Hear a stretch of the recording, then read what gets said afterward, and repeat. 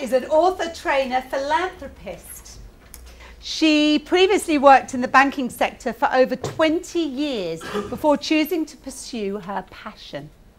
She now runs her own business to help fund her charitable initiatives in India for the aged, the children, youth, the disabled, and women in need. She won the first runner-up award for Asian Women of the Year 2012. Her story, based on her book, Indian English, includes being featured on the BBC, Channel 5, in The Times, and The Independent, amongst others.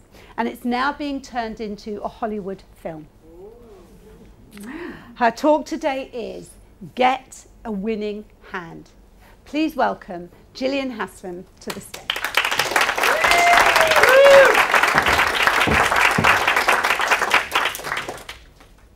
We've all been dealt a hand of cards in life.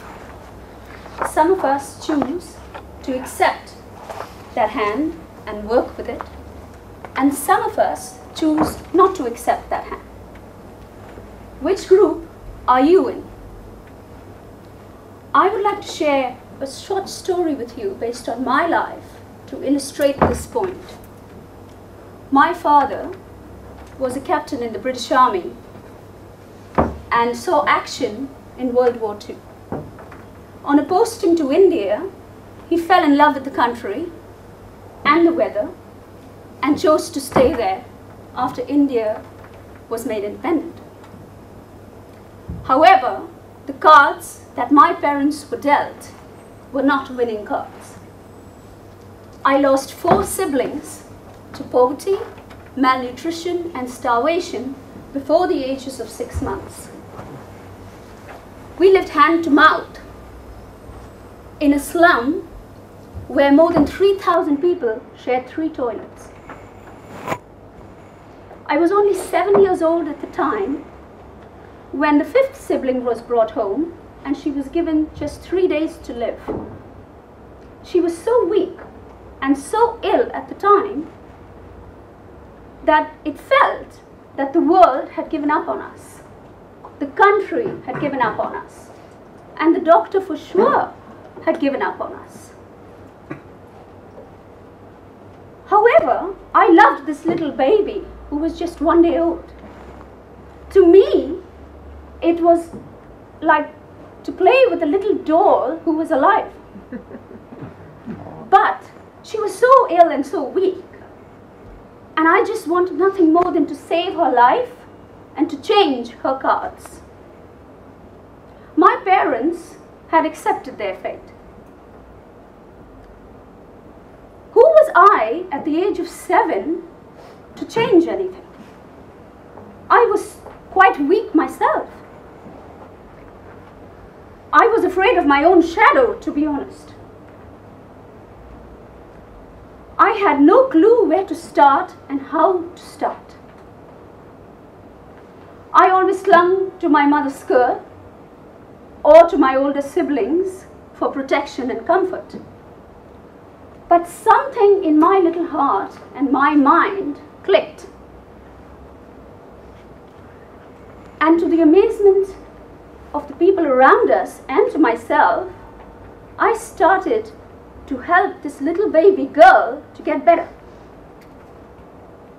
Do you ever find that you do not like the cards that you've been dealt? Have you ever wondered how you could change that?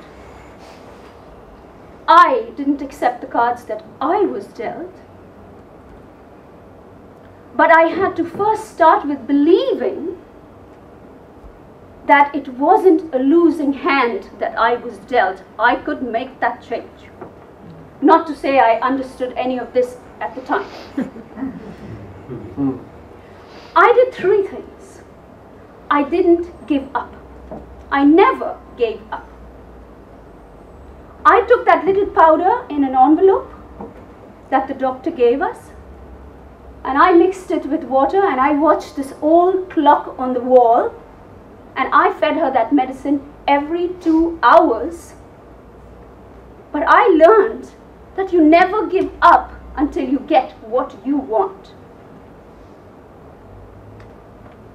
second thing I did was I taught myself how not to be afraid of failure. I knew the odds were against us.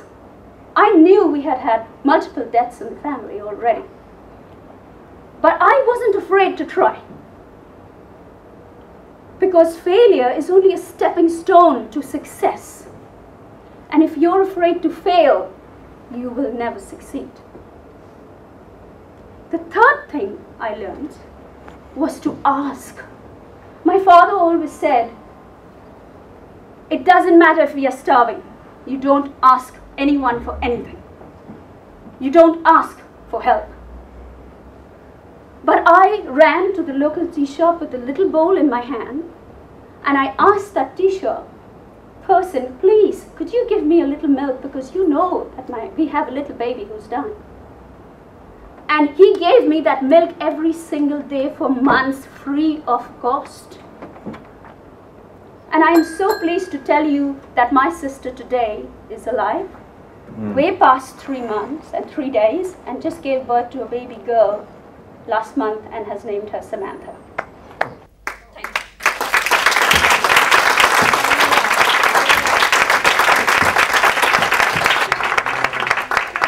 Incredible story about never giving up, and great to hear about.